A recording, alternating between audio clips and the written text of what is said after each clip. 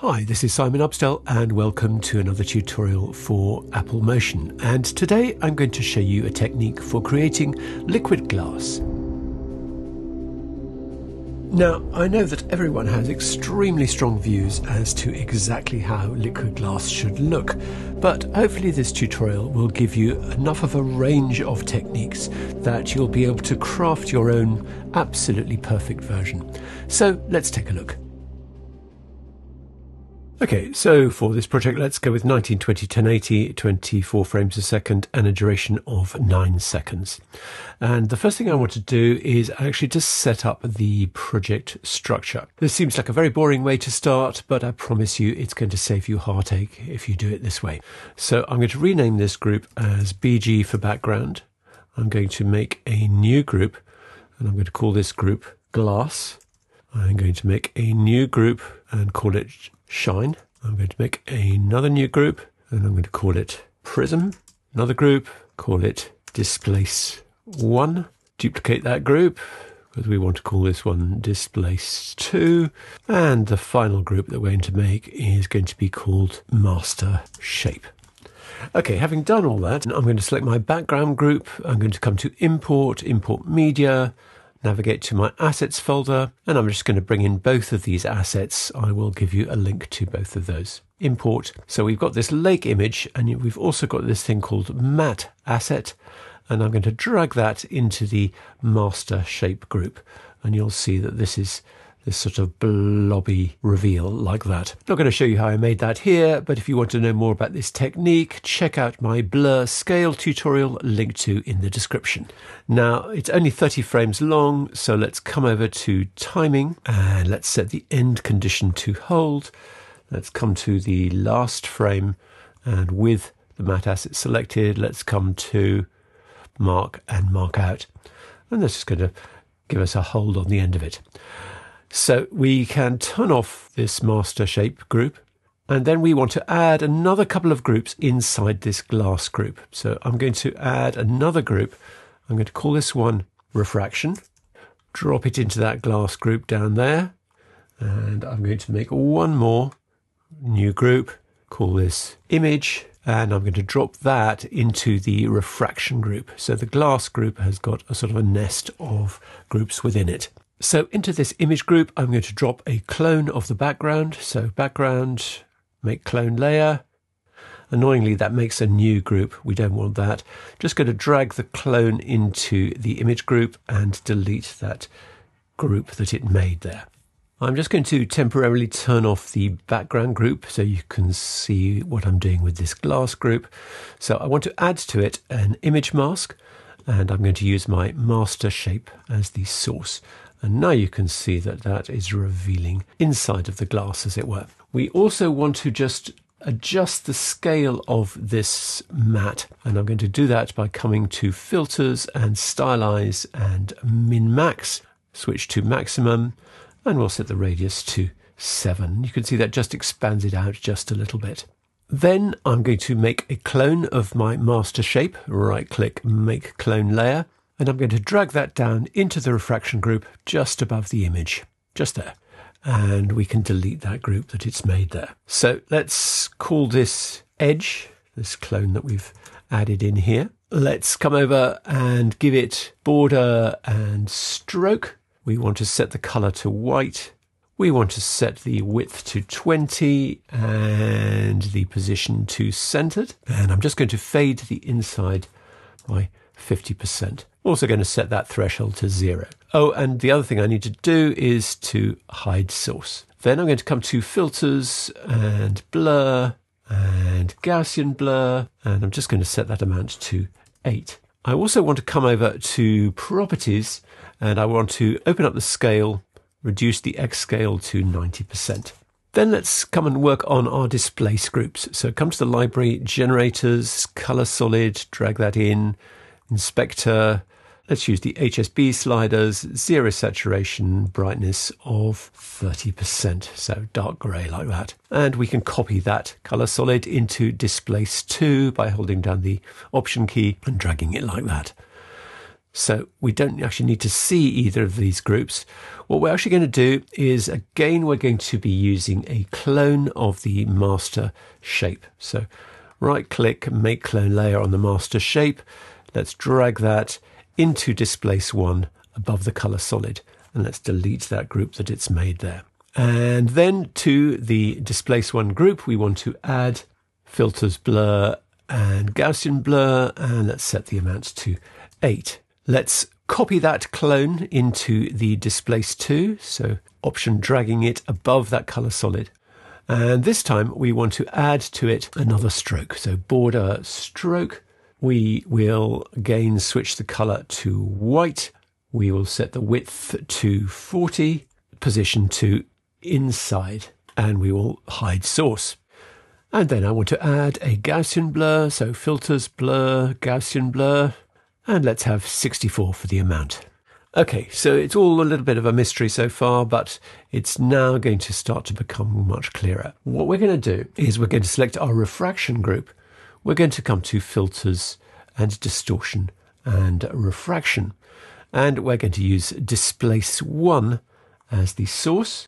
And we're going to set the softness all the way up to 1 and the refraction all the way up to 200. You can already see the glassy effect that's had on the edges there. And then we're going to duplicate this refraction. So right click, duplicate. This time we want to use displace 2 as the refraction source. And I want to turn that refraction down to 150. I'm just going to turn back on my background group. So then if we play from the beginning, you'll see we get this nice sort of glassy reveal. So lots more work to do though.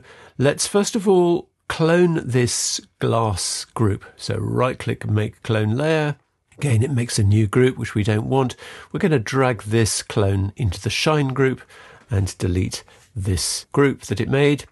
To this clone, we are going to add color and threshold. And what this is going to do is pick out all the highlights. So I'm just going to set the threshold to 0.4 and the smoothness to 0.05. I'll set the blend mode of the shine group to add. So you can see that that's really kicked through the highlights like that. So I don't really want the highlights too much in the central area. So what we're going to have to do is we're going to have to mask it. So first of all, let's add an image mask and use our master shape as the source. So what we want to do with this image mask is actually to invert it, and then we're going to add to it filters blur and Gaussian blur. We're going to set the amount to something like 256. We're going to come over to filters and color levels. We're going to select alpha, and we're going to do something like this. So you see the white value is pushing it away from the center like that. So I think that's a little bit better. So if we now look at that, obviously with glass, we need extremely bright specular highlights. And I think that helps us there. So jumping around here, let's come back down into our refraction group. Let's select the edge, because just above that, I want to make some text. So I'm going to select my text tool. I'm going to type my text. I'm going to center align it, make it nice and big. Properties, reset, adjust the baseline till we're nicely centered up. Then if we look at the results, we can see we've got the text being deformed by the refraction as well. Now, if we feel that our background is getting in the way of the effect too much, we can come back down into this image group, select our clone layer and come to color and levels. And we can adjust the white value. You can see we're losing some of that shine as we do so, but that's probably desirable. So there we go. We've got a sort of more manageable result. You'll want to adjust this value depending on the nature of the background. Let's add some more detail. I'm going to close down some of these groups while we work. Let's come to the prism group. Let's come to the library, generators, and drag in a gradient. Come over to the inspector. Let's set up the start and end values for Y. So positive 540 for the start, negative 540 for the end.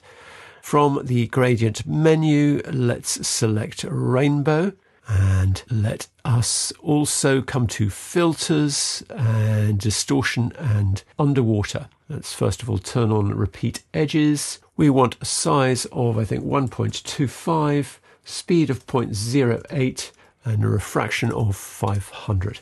So that's going to give us this sort of undulating iridescence. And then what we can do is we can add this over the top. So select our prism group and come to Properties, Blend Mode. Let's select Color Dodge and set it to 15%. So obviously it's going all over the place, then we don't want that. So we'd have to do some more cunning masking. So first of all, let's just right click and add an image mask, and let's just use the master shape. So that's masked it off from the rest of the background. So then let's duplicate that mask, right click, duplicate. Let's set the mask blend mode to subtract. Let's first of all add filters, stylize and min-max. Let's set the radius to 24.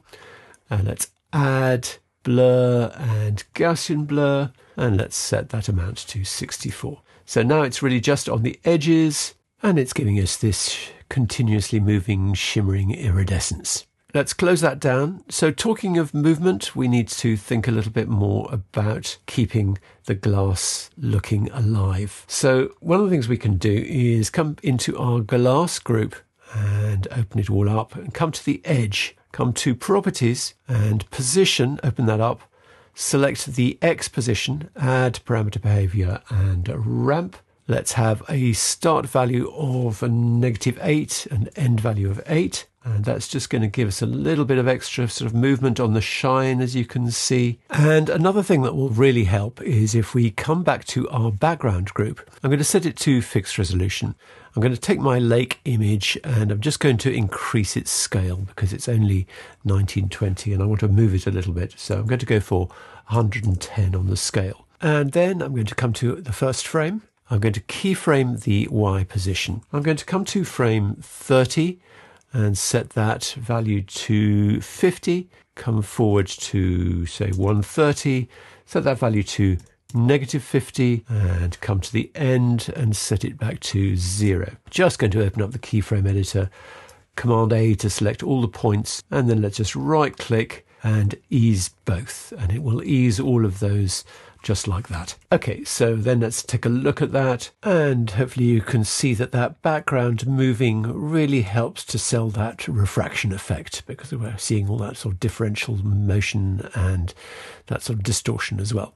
So the other thing I want to experiment with is coming back to my glass group and my image and my clone layer here, and I'm going to add filters and distortion and bulge. Now I'm just going to turn on the overlays just to position this, and I want to position it just down here on that bottom edge there. I'm going to set the amount to 960, and what that's going to do is just displace that center quite a bit more. But I'm also just going to set the scale to something like 0.75. So you may or may not decide you like that, but I think it just does help to make it quite a bit more glassy, for me anyway.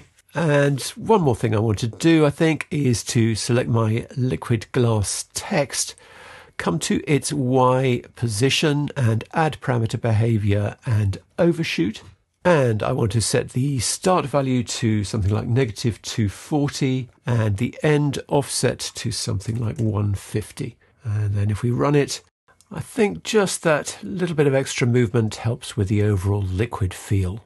So I might have missed something, but I think we're pretty much done. I just want to point out that we can swap out our background. So I'm just going to overwrite it with this image here, and you can see how it's all working with this different background. Pretty nice in this case, I think. So we could try a different image. She's too big, but we could scale her down like this. This looks pretty nice as well.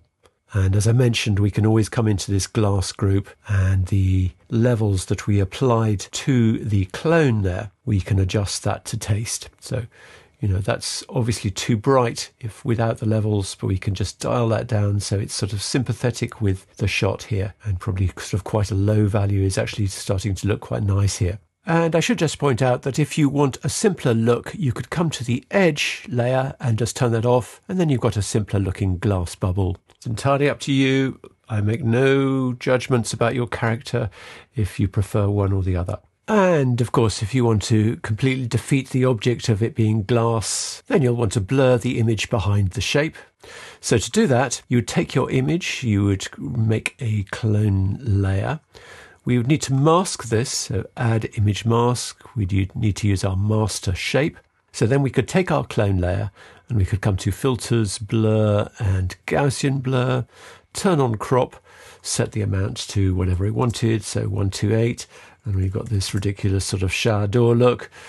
But I think it's a shame to have lost all those nice specular details on the edges. So what I would suggest we do is to take our image mask, come to filters, stylize and min-max. I would set the radius to something like 50.